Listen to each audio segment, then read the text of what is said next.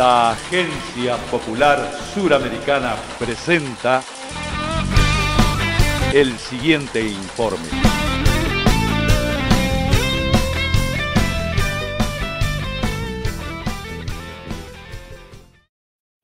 ¿Sabes que este 25 de octubre podés cortar boleta? ¿Sabes cómo? Vos podés cortar por la línea punteada y elegir a quién querés darle tu voto. Es así de fácil.